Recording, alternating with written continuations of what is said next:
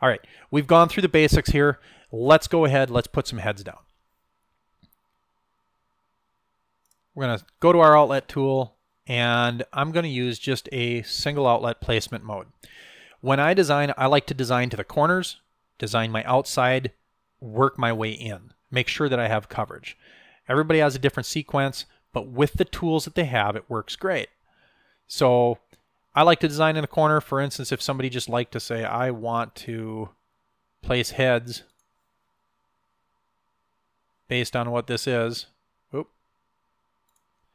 I can just start to drop heads in all over the place and it'll go. And then I can adjust those on the outside edge. You could do that. But I'm going to place just this one corner. And I'm going to go to this corner. And I'll work my way right on around to define these corners. I'm placing them in the right direction. Everything is there. And you'll notice all of my data is there, ready to go. Now I have to fill the sides. Now I could do this individually and try and draw 180-degree arcs, but it's a lot of clicking and it gets a little tedious, and after a while you start to go nuts. So we can start to use some of these smart tools that they have, and we're going to come over here and we're going to use the poly edge space mode. We already know our head is defined and our radius is defined, so now we just have to click those points. What's nice about that is it will automatically start to add heads based on our distance.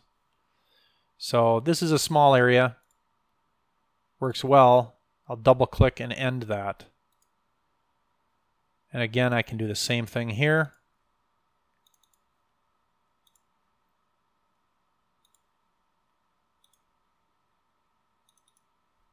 And I can work my way on around. Very simple, works very clean, and I know my coverage is very good all the way around. That looks great.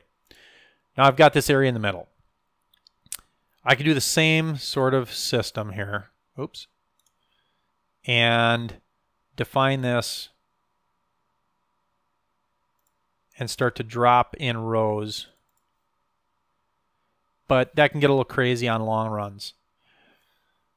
So I'm going to go ahead and I'm going to use the rectangular array mode. I could use triangular array if I wanted to, but let's go rectangular array. And again, I'm defining my arc where I'm at. I'm drawing to where I need to go to. Double click to end, and I have completely covered that as I go.